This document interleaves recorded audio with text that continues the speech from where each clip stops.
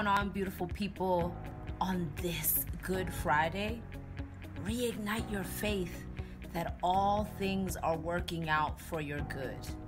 The plan has always been for you to prosper, even when our free will leads us astray. God will use it to propel us forward, but we must be open and malleable to renew our perspective on the betrayal, the disappointment, the death of a thing.